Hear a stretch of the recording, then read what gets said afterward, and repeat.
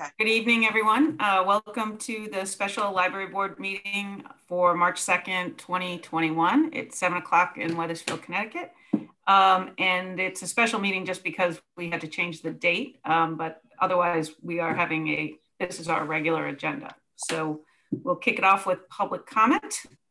I don't see any members of the public. Anything coming through the mailbag? No, nothing through email and nothing in snail mail, neither. Okay, moving on. Any additions or changes to the agenda? Okay, then let's look at the minutes that came through. Can I get a motion to accept the minutes? Anyone? I'll move to accept. Okay, George and Amanda as a second. Anyone have any changes or additions, anything? I didn't see anything. We all good? All right, we got to go around the horn for a vote. Michelle? Yes. Yes. Lori, are you abstaining? I'm abstaining because I wasn't here. Yeah. Amanda? Yes. George? Yes. Peter? You're abstaining. Yeah, I have to abstain. I wasn't there. Yeah, and then I'm a yes. Okay, good. Okay, all set with that. And then we welcome Kevin, who came back. Thank you. We're glad to have you on board once again. So what's the good word, Kevin, from Town Council? It was kind of a quiet month on the council, not too much in terms of council action on items. We made some appointments to various boards and commissions and had some actually pretty interesting presentations. One actually made last night by Department of Energy and Environmental Protection on municipal pay as you throw programs, about having folks come in and basically how you get rid of waste and refuse within the town. Which was pretty interesting. I think we might be exploring some sort of pilot project with that in the future. And beyond that, I mean, really the only thing is with Chief Citran coming off of administrative leave and announcing his retirement upcoming this summer. So that'll be kind of on the docket as well for the council over the summer, is finding his replacement. But other than that, pretty quiet month. Great. Does anyone have any questions for Kevin? No? Okay. All right. Thank you very much. In terms of my report, the one big thing that happened was we did actually have our article in Wethersfield Life. If you've gotten Wethersfield Life, we are in there. It was the headline of experts was a little reaching. We have Brooke as our expert, and then it was Brooke and then me and Hannah.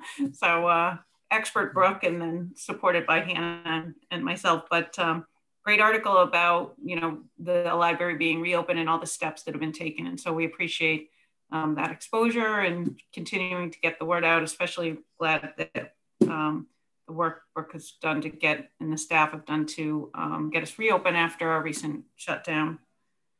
And that's pretty much it. It was a quiet month for us as well. So I know we'll have more to discuss. We've had a finance committee meeting and we'll come back around and discuss that in a little bit. So that's it for me. Brooke? So for the director's report, more Governor Lamont's switching up who's eligible for vaccines, being an age-based eligibility system, for lack of a better description, will probably really work to the library's advantage, because we were anticipating not being able to have our names thrown into the hat, into the VAM system, the vaccine system by the CDC, for quite some time. And now a handful of my staff have already received their first shot. So they've been eligible. bunch of staff have also just scheduled their first shot. And so that has happened. And then I'm hoping that by March 22nd, my age group will come up. And at that point, about half our staff will become eligible to at least throw our name into the hat, even if we have an appointment in May for our first shot. At least we've been scheduled. So hopefully, after most of the staff have received their shots, in the next couple of months, we are looking to reopen up a lot further, which would be great, because I think it just kind of, you've been vaccinated. There's not much more to really do at that point, except continue to, you know, wear our masks, social distance, wash your hands frequently. So the staff are feeling a lot better that they're eligible, you know, just that they even meet that criteria of age. So that's been helpful, but it is a bottleneck because there isn't that much more vaccine coming into the state of Connecticut. So, you know, but that it's good we're looking much better on the library front, but we don't anticipate being able to have in-person meetings or programs till the fall. I hope to have a fall book sale, but I don't know. But we'll just, you know, kind of see how things go. But that, I think the mood of the staff has really gotten better over the last couple of days, and it's because a handful of them became eligible and are scheduled for like next week, which is great. So yeah. I've got scheduling. Are people coming in to use the computers to schedule? Because I'm hearing it's really. So a handful of folks have come in, and it was when it was like the 65 plus or 70, like the older, right. And it was difficult because our staff, it was not like a website they were used to. And then sometimes it's asking people what medicine are you on, or, you know, depending on what portal they're going through, whether it's like Hartford Hospital or through VAMS. And so I think it was difficult for the staff to even help the person navigate because they were completely my staff was completely not familiar with it. And then over time, you know, after a couple of weeks of that. But we've seen an increase in traffic just in general, including the computer use. So I would say like a month prior to our 2-week closure, you know, we were seeing over 100 people a day. Now we're up to averaging about 130 people a day. I'm waiting for the February numbers to see if we're averaging a little bit higher, but we do feel like there's been an increase in traffic. But again, we're encouraging, grab your stuff and go. We haven't really put out additional seating. But yeah, so that's kind of, you know, I think it's good. I think it's good, but we've been able to help those who've come in. But again, initially when people were coming in, we were completely not familiar with that website. And I do know that the Social and Youth Services Department under Kathy Bagley has been helping, reaching out directly to Wethersfield residents that they know, you know, are part of Dial-A-Ride or are part of the food bank or Meals on Wheels or anything like that. So they've been helping those individuals directly. And what I understand is they've been able to give out approximately 50 shots at the community center, but Charlie Brown, the director of the Central Connecticut Health District, has ordered more, but just doesn't receive more. And I know that, you know, if there's leftovers, I know Kathy Bagley maintains a list of standbys of people that can just show up at a moment's phone call, like come by, 2 people didn't show up, we have 2 extra. So nothing's going to waste in Wethersfield. So that's good. So yeah, we've helped a few people, Martha, to really answer your question. So other positive news, I am pleased to announce that Ellen, our longtime children's librarian, she's been here for 17 years, is our new public services manager, the head of children's. She started yesterday in her new position. So we're very, very, very happy for her. And great news. Yeah, looking forward to working with her in this new capacity. She's very excited. So it's great. Today, March 2nd, is Read Across America Day. I don't know if any of you know this. And Ellen and Bree actually participated by conducting virtual read-alouds for Highcrest. So we're popping in, and the kids are in school now, but they're virtually sitting there watching Bree and Ellen do a program. So it's great that we're able to reach out, still continue to reach out to the schools in that way. And I know that in her new capacity, I know Sally Distoli, who oversees a lot of what the reading consultants do, as the assistant superintendent, has reached out to Ellen, and they're even planning to meet and discuss ways that we can continue to collaborate with the schools. So that's great. IT, we've had a couple things with IT. We're going to need a new firewall. I plan to purchase it in this current fiscal year. Is my latest plan. Our consortium that we're a part of, where we share a catalog, has made initial plans to have their staff go full remote. Currently, they reside at the Windsor Board of Ed building, or some part of Windsor's Board of Ed. They have office space there, but now they're going to go full remote. And a lot of libraries have their firewalls running through that place. We're one of them. So we're going to look to, bring it on premise, and work with our contracted IT, Novus, to make that happen. So that'll be coming up here in the next few months as we rotate that. I was also recently notified by the town's plumber that a small air conditioning unit that keeps our server space, our server closet, nice and cool, because it should be very cold, like outdoors cold today, will need to be replaced. And we're starting to remove excess equipment out of that space so that they have the room to work and get that installed. So that's another air conditioning unit that needs to be replaced, but that's a lower cost one. I call it Mr. Slim because it's more of a wall unit than the bigger units that keep the building cool during the summer.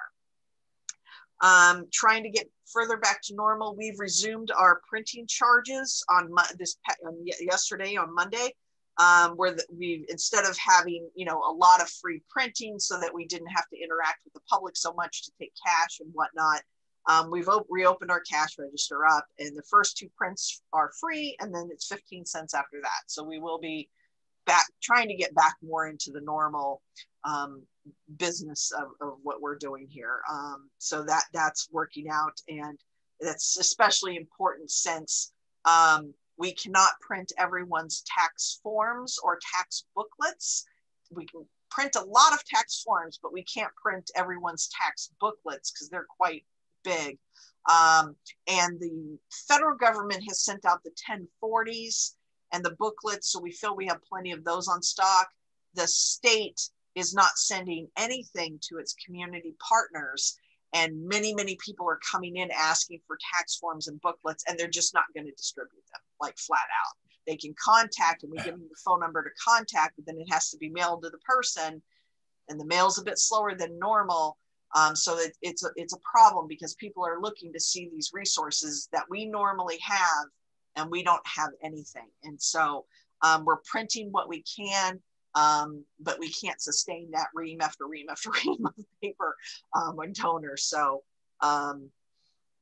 they're making it difficult to pay taxes, like for a percentage of the population. And it's not that big of a percentage that pays their taxes through the printed documents anymore, if they print.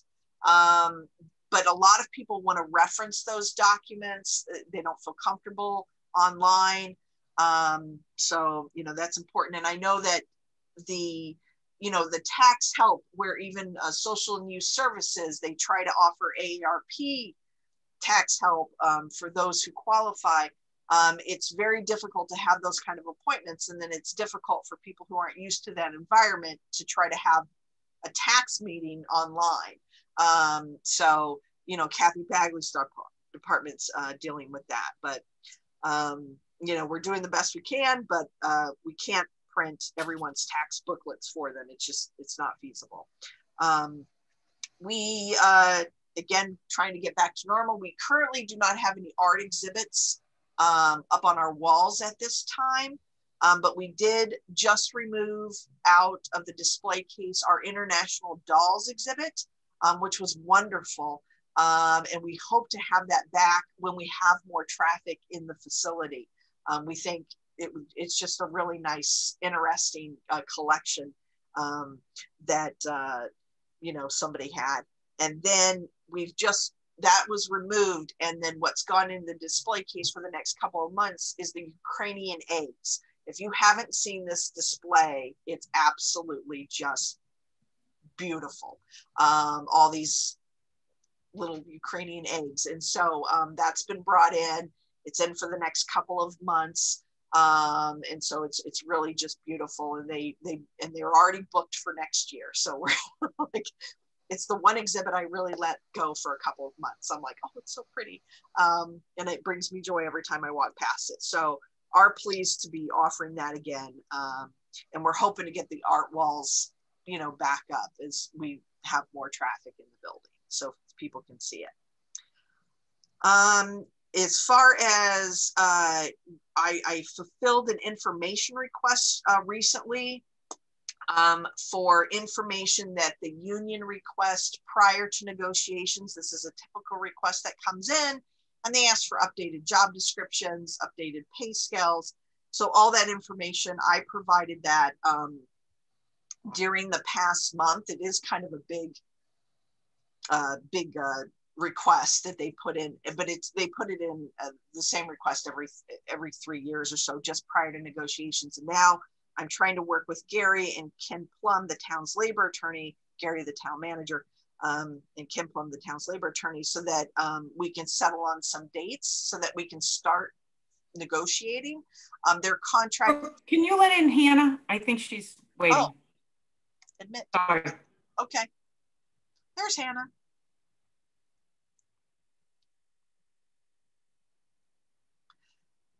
So we want to be able to begin negotiations. The contract expires at the end of June, and it would be wonderful to have a contract in place for July 1st and not to go beyond that. So that's where we are in the process. I'd say right now we just need to get some dates scheduled, and we're on track as far as I can tell. So that's good, but we are waiting for dates from our end.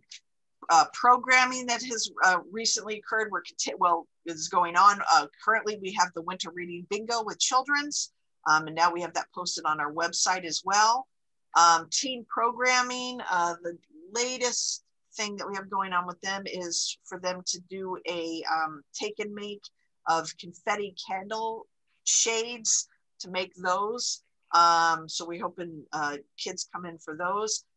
Adult programming tonight, we have a calligraphy program going on. We have a couple of upcoming genealogy programs that are part of us sharing programming ideas and expenses with other neighboring libraries so that we can offer a really robust series, but we're sharing the cost among a handful of libraries in the area. And we did this past month host a virtual art appreciation in February, and it was called Bending Towards Justice, African Americans as Subject and Creators in American Art. And it was done by a woman named Jane O'Neill of Culturally Curious. And we hope to bring her back again. She has some really, really interesting programs, and you just learn a whole lot. And so we feel that program was well received, but we would like to do more and promote these types of programs even more. And in some ways you can reach almost, for something like this, you can really reach a much larger audience than we could in person.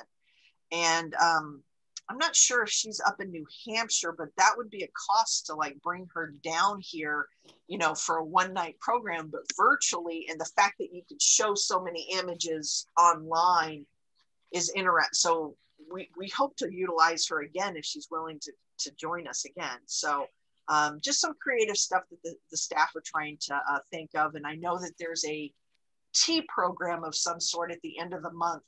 And I'm not sure all about that, but I know Doreen signed up for it. And I was like, oh my gosh, it's going to be one of those programs. Which means the public loves it. And I'm like, let's have the friends pay for that. But they're just really well received. And I do think it's something where people will learn a bit about tea. So I think it's good. Good to stimulate satisfy curiosity and stimulate the imagination. So, but that's what I have for my report, Martha. Any questions? Nope. That is exciting about being able to do. I think we were talking about this in outreach that we can.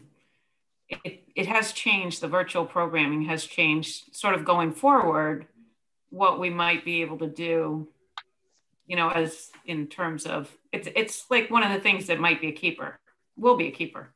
Yeah. So and the cost savings of being able to like get people from different parts of the country, really, who are experts and phone them in. It's interesting. Yeah. Good. All right. Thank you. No questions, anyone? All right. So we're going to take a look at we're moving on to the budget. We had a finance committee meeting on Thursday. Yeah, Thursday, where we looked it over.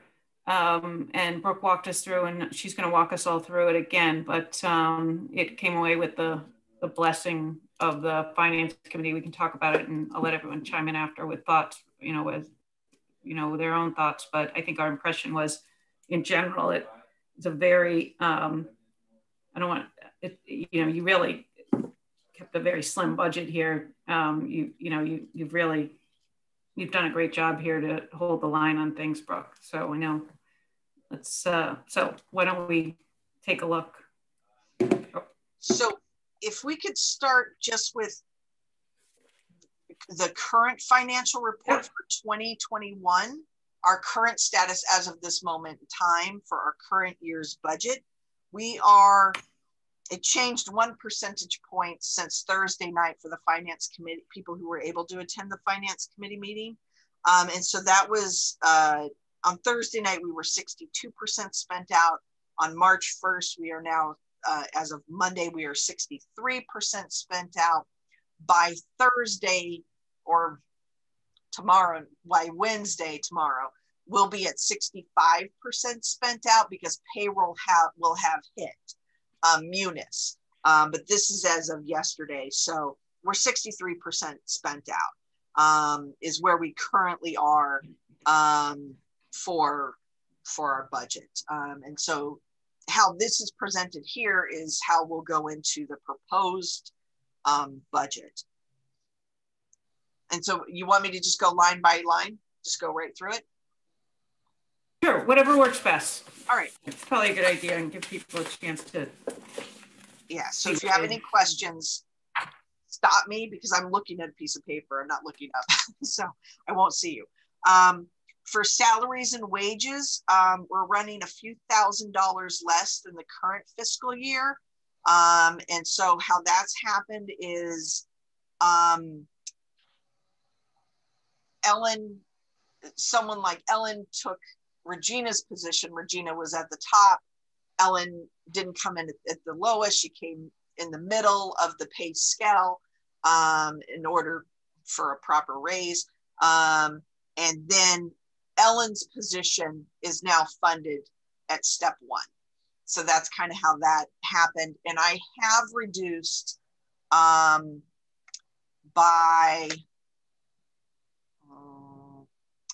I want to say over $20,000 are temp hourly. 1 second. This current fiscal year, our temp hourly, so that's the non-union part-time staff, is funded at about $200,000, and in the proposed, it's funded at $173,000. And that's to take into account that we just don't have as much traffic. We're not doing in-person programming that some of my part-time staff might have been doing. And we don't see that dramatically changing in 2020, in calendar year 2021. I did fully fund Ellen, the children's librarian position, Ellen's old position. I did fully fund that at the first step. However, I do not intend to fill it till perhaps the fall. We feel with our current staffing, the current traffic, and I'm including the full-time and the part-time staff that we have, we can cover the children's department. It is a position we feel is really important and that we do need. But right now we don't see that we'd be filling that till perhaps the fall, but I need to fully fund it. And the reason is because next fiscal year, the following fiscal year, I can't make a jump on a librarian salary of a quarter of their salary. It just would be too much of a jump. So that's why I'm keeping it the same, but hopefully we'll achieve a little bit of a cost savings, right there at the get-go with that particular position. But that's kind of why the salaries are running just a little bit lower. And I'm getting very, very specific of how many hours I'm scheduling the library, Dan, the library monitor, or some of my part-time pages. I still have a couple staff furloughed that I haven't brought back, but if I don't have work, I'm not bringing you back. So, that's kind of where we are with that. So that's where the salaries are, where they are. Costs that I really don't have control over, employee insurance, and that's kind of FICA. And that went up over $1,000. Health insurance ticked up. And there's always a couple of percentage points increase or so. And again, that number can change. But one of the big things is, my head of children's was funded for one person's health insurance. The new head of children's is funded for two. And the children's librarian that we're looking to fill, I have to fund it full family. And a single is $10,000. The jump to full family is a $17,000 plus, and that's $27,000 to fund for full family health insurance. Now, a person coming in could be just, a person who doesn't have kids or a spouse or anything like that. But you don't know that till you've hired them, basically. You don't know that till their first day of work. And, that's kind of what, happens. And then you would achieve that if they came in just as, one person needing health insurance or no insurance, you would see that savings the following fiscal year is when you'd see that savings. But you have to budget it a certain way the first year. And as people retire, younger people are coming into the workforce, and they're more likely to need more and more health insurance is how it is if they have families and spouses and whatnot, and their kids haven't aged off like some of the older members of the workforce. So health insurance, it is what it is. But sounds as though it is a low claims year. Not a lot of people have gone in for, I won't say elective, but, maybe they've put off their hip replacement or, something like that. So we are self-insured. And so it's been a low claims year in general, so that it is, lower than it has in previous years. So that's a positive. And hopefully that will continue to stay the same and stay low. But there was an increase in the health insurance. The pension is currently at 160, almost 161,000. And then the defined contributions around 18,400. And the pension is being held up by less and less members. New hires get put onto the defined contribution. But the cost of Regina's pension gets transferred out of our department and put to a different department. So that's good for us, but for the town overall, it's not really making a difference. So, but that's kind of how it rotates off off of my budget. Workers' comp ticked up about 3.5% is my understanding. So the gray line there is what I call personnel services, personnel cost. For the most part, I don't control a lot of that. It's contractually bound, but I can play with some of it. And especially with the part-timers. And I use them when I need them and don't when I don't, you know, and so there is when I started, well, in the last few years, we were at about 250,000 funding for the part-timers. We're now going to be funding at 173, and we're still good. But you have to, you know, your part-timers, you don't, you know, you got to give them raises because you have to stay competitive with other surrounding libraries or other jobs. You know, and I still think that we are fairly competitive, but we're starting to hit wage compression with the minimum wage each year ticking up, is getting closer and closer to some of my other part-time positions. It's not there yet, but it's going to happen in the next couple of years.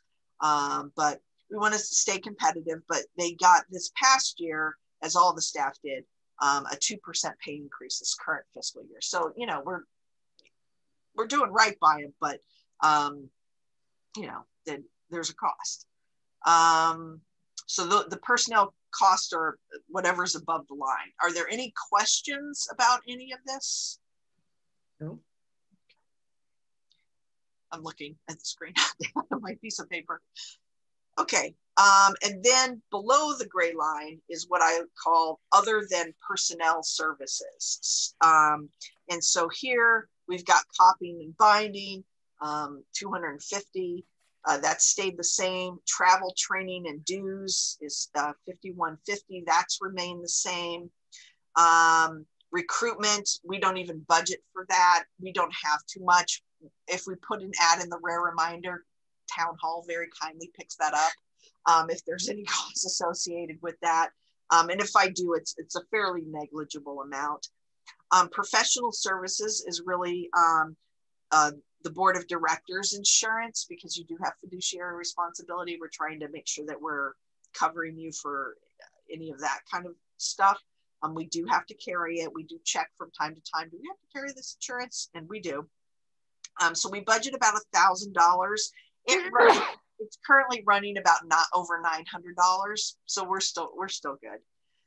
Programs is running at $5,150. And just because things are virtual doesn't mean it costs really any less. The Friends were very kind and gave us $1,000 that we asked for a couple of months ago, for the take and make and grab and go bags. So, and then they fund the summer reading.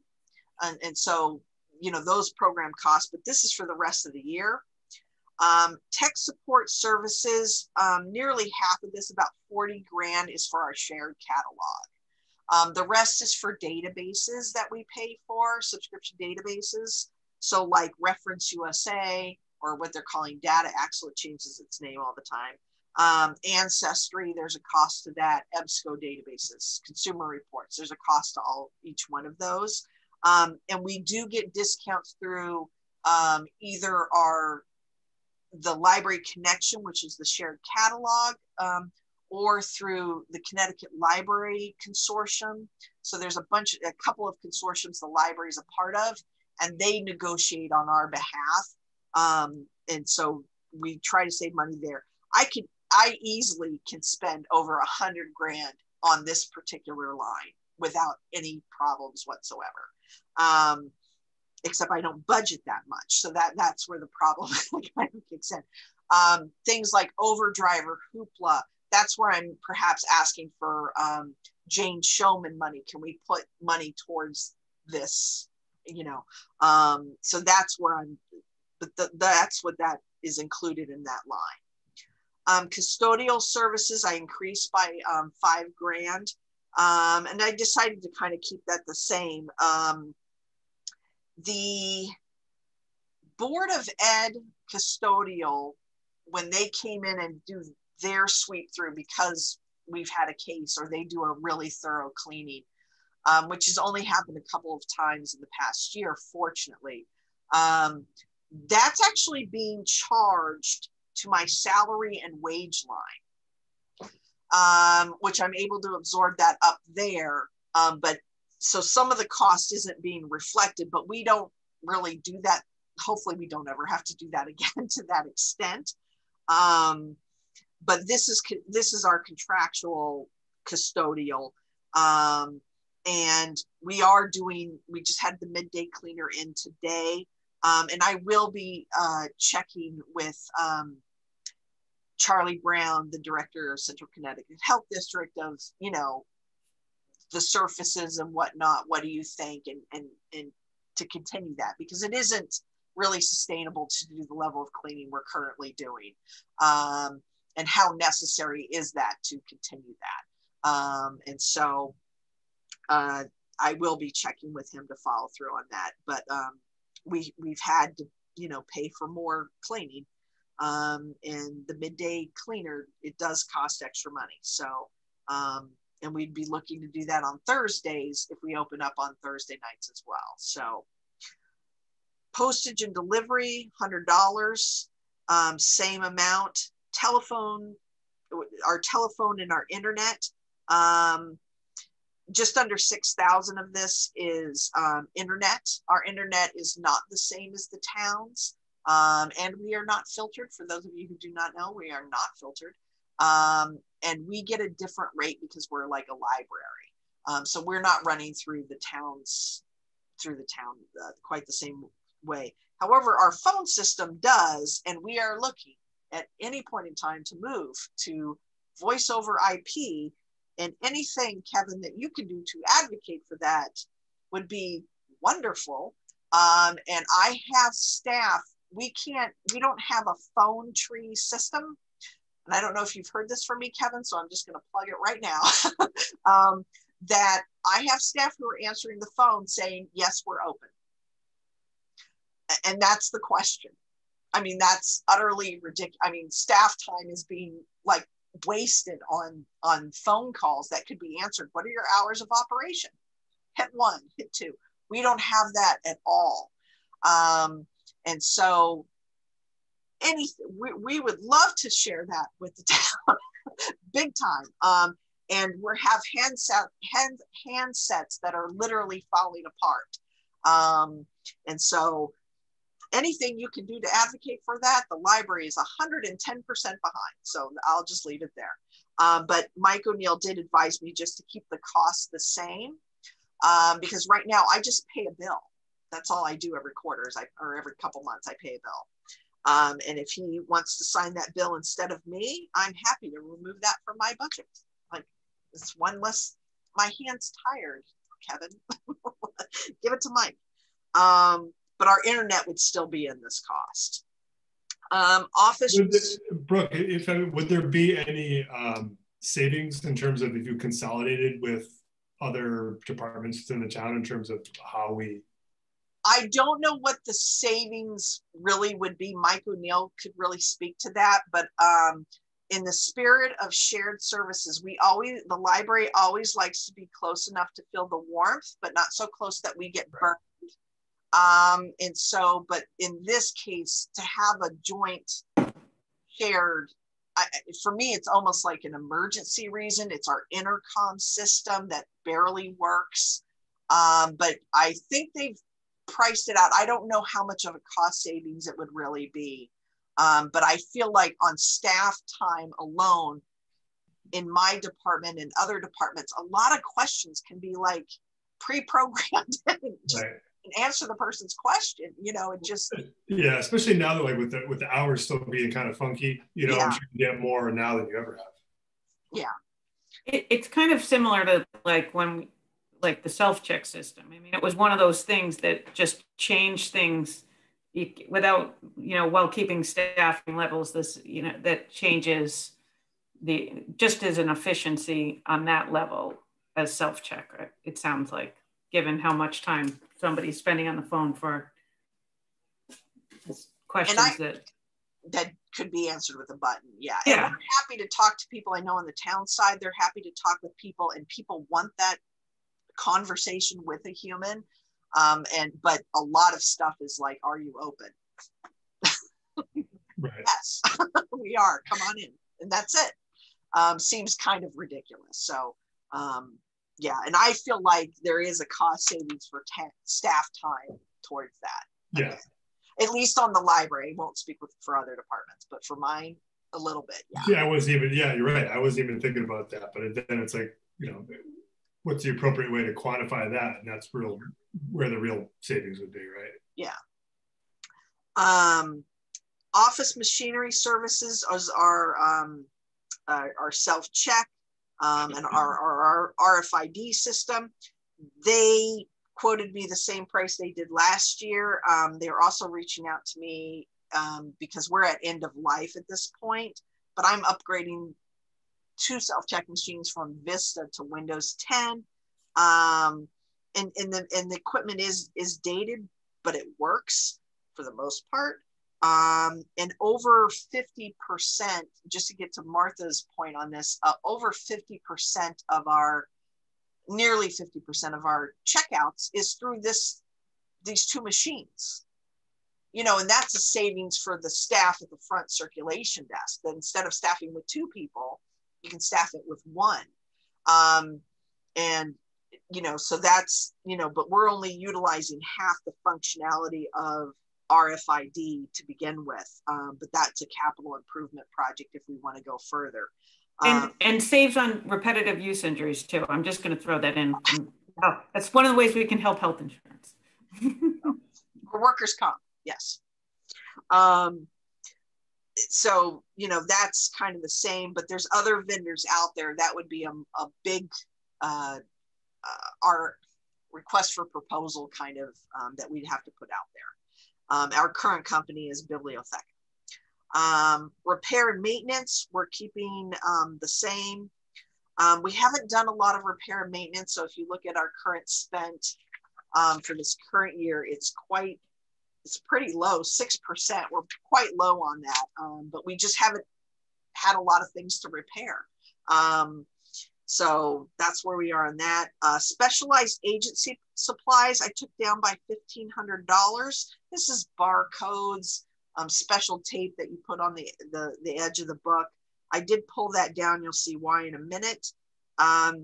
Building materials and supplies. So this is light bulbs, ballast, some custodial supplies, paper towels, but it also includes our PPE. And for this particular line, we are currently, I believe it's 121% spent out in that line. Now, some of this, if it's PPE, it does get tagged as COVID. If the town is able to put in for reimbursement of any sort, they're doing it. But I don't know if that's continuing after the new year, since January. I don't know if that's continuing, but we're still marking it as if something it could be. But I don't know. If there is any money returned to the town for PPE, it would not be directed back towards our department, but it would go back to the town. So there's that. General office supplies, we're at 11,000. We're looking to drop that down to 9,000. We'll see if we're able to achieve that. That's very concerning to my office manager, Elaine. And so, yes. And when I started here, that budget was at 15,000. So we're trying to really tighten things up, and I continue to tighten things up. So far, we've been okay. Library books and other media. We're current year, we're at 117,000. I'm looking to drop that by 7,000. And we're not having the circ as much circulating, I believe due to the pandemic. But we have other funds that we can utilize to spend on adult material specifically that we have already withdrawn, but we have not designated for this use. that we're sitting on. So let's use it, because that's the only use that it can be used for, is like adult material or items for the Wethersfield History Room. So I did the last time I asked to spend was for electronic resources, but I'll be looking to ask for money for just books and material to supplement this. We're also looking to reduce long-term our nonfiction collection. People are not utilizing those types of materials the same way they used to in the past. And for example, a biography, when people want some quick biographical information, more often than not, they're looking that up online, perhaps through one of our databases. They're getting the information they want, but they're not necessarily reading, you know, a 200 or 300 page biography. And that doesn't mean we're not still buying biographies, but we're not perhaps buying as many as we had previously. We have quite an extensive nonfiction collection. I think it's really, really important that we have that, but we're looking at a section recently of books in the 300 through 369. And there's like 15 books that have not circulated in 10 years. Wow. There's 60 books, over 60 books, I want to say 60 to 80 books, but at least 60 books that haven't circulated in 8 years. Now, some of this stuff we're still going to want to keep, because it's important for us to have whatever a particular title is. But if it's not moving, we need to keep it moving. We need fresh stock, and we're still buying in the 300s, and shelf space is a real thing. But we're trying to really kind of really fine tune that collection. And the carts that we're going through, we've just pulled the 10-year list and the 8-year list. And we have about at least 3 or 4 librarians going through should we put anything back? And so multiple experts are looking at this material going, oh, no, you can't get rid of that. But for the most part, we're agreeing on about 75 to 80%. Like, we don't need this anymore. No one's looking at this. No one's asking for this. Let's make room for other, newly published material. So that's kind of what happens. So, and we try to, be very mindful of whatever we might be getting rid of, but bringing in other good works as well. So that's what we're looking to reduce. And I'd say a lot of that from 117 to 110 is going to be probably in nonfiction. In IT, I'm increasing by a few $1,000s. We have to do a big conversion to Gmail, and that's going to cost money. Every account costs. I have some staff right now using, not my full-time staff, but I have a handful of part-time staff that use their personal email accounts. And that's just not good in a municipal setting. It's FOIable. That's not the way we want to be. And so we're looking to get everybody an account. Everybody's switched and transitioned. And the system that we're currently using, there's memory issues. Everyone's using there's not everyone, but there's staff utilizing 3 different platforms to access the email system that we're using. So we're looking just to transfer it all over, but we're trying not to lose any email in that process to make sure that we're transitioning it correctly and archiving what we need to archive and maintain that. So that's adding, I'm anticipating that's going to cost about $5,000, and I'm looking to also purchase this fiscal year and next fiscal year up-to-date laptops for any remote work we might be doing. They work, but they're quite dated, and so it's just not as quick as they need to be when it's taking 10 minutes for the laptop to even come on, when it really should just come on. I'm looking to do some replacements there. But we have a lot of stock of current stuff that we're looking to swap out on our public floor.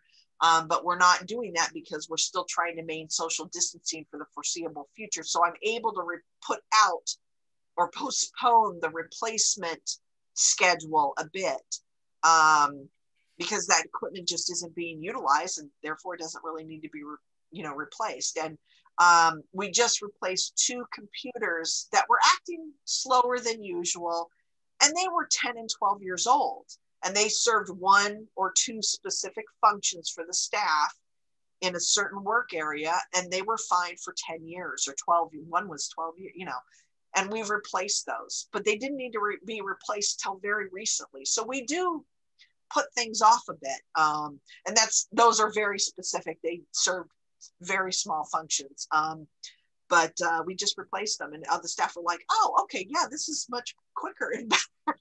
So, yeah, so that's it for IT. The below the line cost is $301,174. It's a slight decrease of $2,500 from the current fiscal year.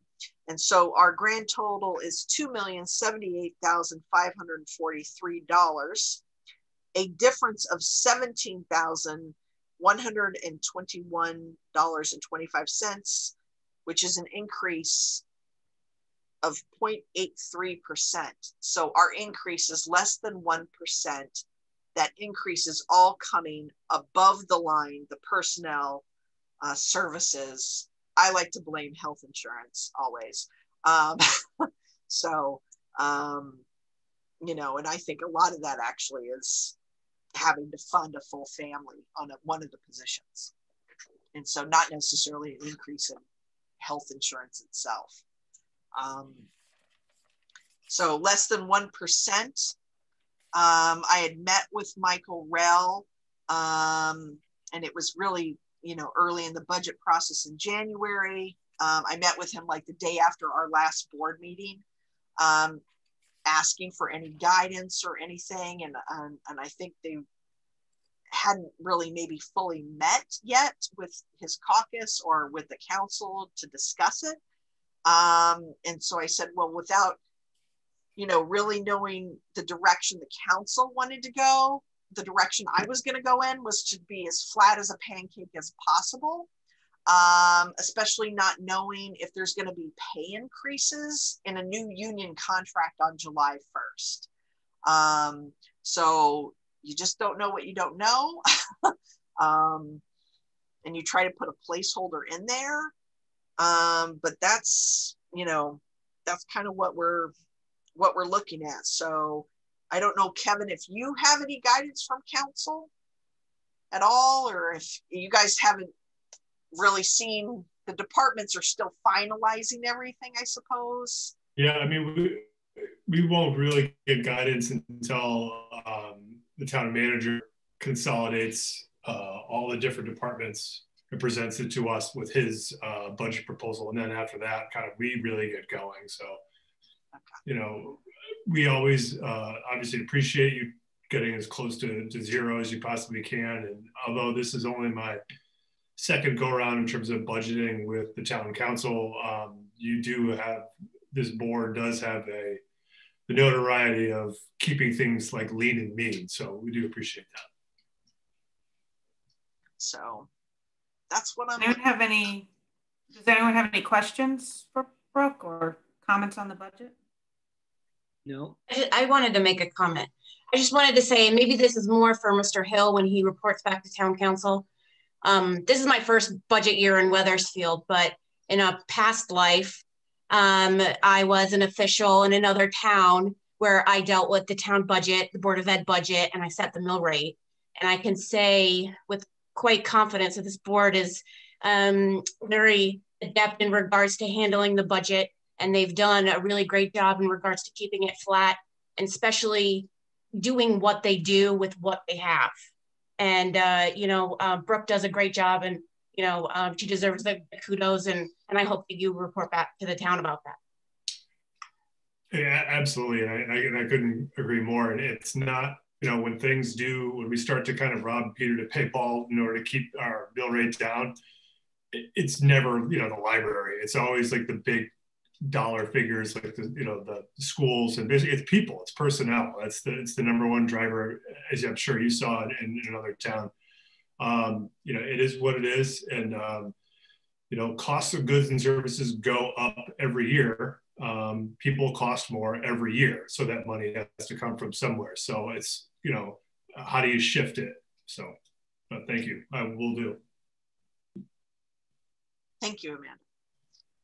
Amanda's, you stole my thunder. I was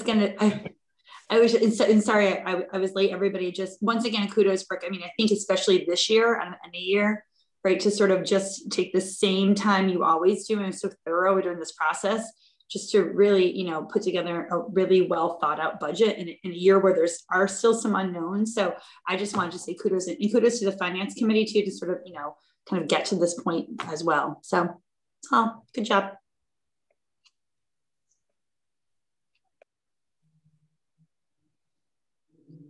I'll just again reiterate that you really have done a great job here. I think, as always, you've worked to keep costs under control. You have been very efficient in terms of the way you manage, especially the staff. Still maintaining our staff, but being able to keeping our services and hours, and just the way, especially I know you're very magic with our temp hours, and keeping that, I think, allows us to keep our full-time hours. I think it also reflects the changing ways that people use the library.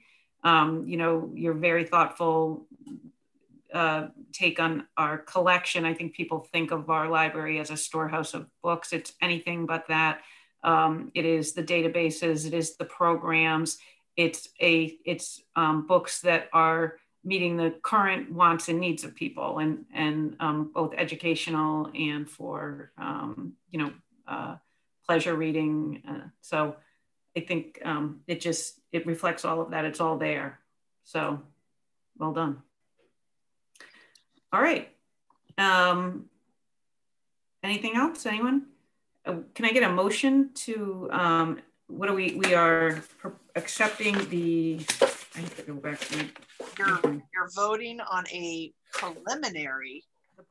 That's the word I was looking for. Preliminary proposed. Yeah. A motion to accept the preliminary proposed budget for 21-22. Lori, so moved. Who's our second? I'll second it. Oh, sorry, Peter. We'll get Peter. Yeah. Okay. No other discussion? Okay, Hannah, I'm going to start with you down here. Yes. Yes. Yes. Aye. Peter? What's that? We're voting. Yes. Yes. Sorry. Right. George? Yes. Lori? Yes. Amanda? Yes. Michelle? Yes. And I am an I too. So thank you. And good job, Brooke. Thanks very much. Thank you. All right. Anything else for the good of the order? Please keep in mind, this could change and will. As departments are submitting things in, especially employee insurance goes up and down, health insurance goes up and down, and pension will go up and down, workers' comp will go up and down. So there's a handful of things that will tick a, kind of, and so I never know the budget till they're voting on it like May 15th, and I'm like writing the exact number. What do we get? So they do, they try to lock everything in and then do the vote. And there's some dates, upcoming dates to be aware of. And correct me if I'm wrong, Kevin, April 19th, Monday, April 19th is the 7 p.m. public hearing on the budget. Does that, Kevin's nodding? That sounds about right, yeah. All right. It's the Monday. So, we don't want to overwhelm, but it's always good to have a good showing. So I know the Friends will often will send a couple of reps to speak. Martha generally speaks, but a couple of board members is always welcome. But we don't want the night to go, you know, for hours either. But it is helpful that council hears, and that's the time to really speak up. And then we have 2 upcoming governance committee meetings. One is Wednesday, March 24th at 6 p.m. And the other one is Wednesday, April 21st at 6 p.m.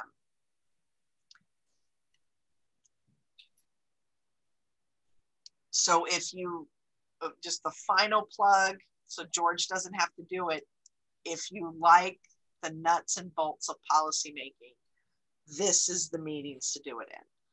Place to be. Yeah, that's the place to be. All right. Get your tickets early. Yeah.